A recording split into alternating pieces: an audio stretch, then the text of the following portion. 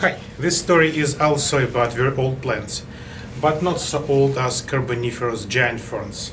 However, this ferns is bigger than giant ferns, so we call them tree ferns. Tree ferns. So tree ferns have unusual feature. Their stem is palm-like, so it looks like it's woody. It's actually not. So idea of fern grows vertical is simple. Many ferns can grow with rhizomes, like this one, for example. It has a rhizome which just crawl and sometimes it can claim the bigger trees. This is a black structure.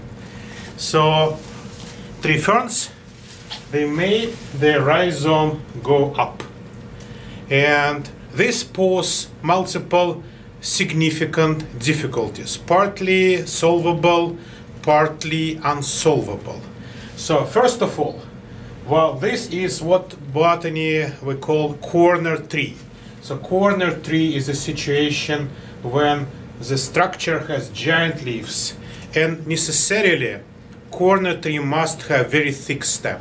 However, there is a difficulty. Thick stems in ferns is not easy to make, because ferns do not have secondary thickening like most of seed plants do. Well, how they solve the problem? One of solution is to make multiple roots which cover stems, and then they provide additional thickness.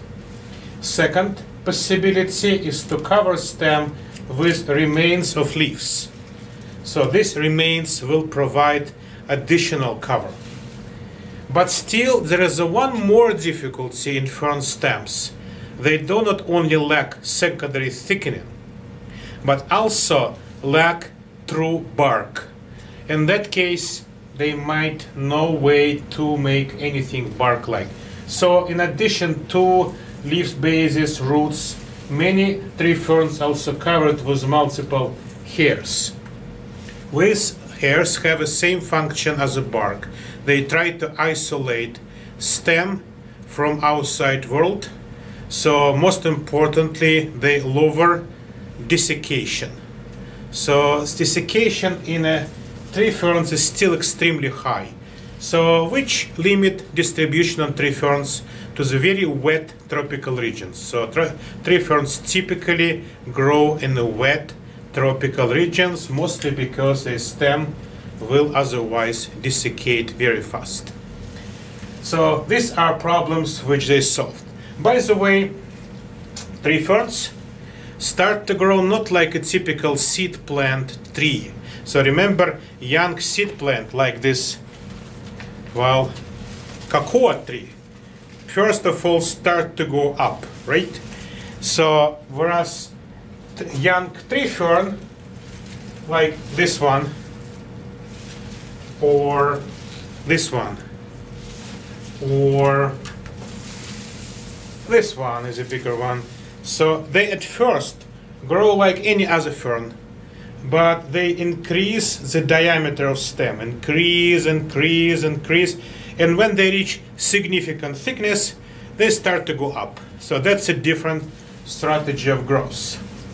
But more importantly, ferns always start their life from spores, which means there is a, well, unsolvable problem of relative sizes of the fern plant, which is very big. Actually, these three guys are very young, so they might grow much bigger.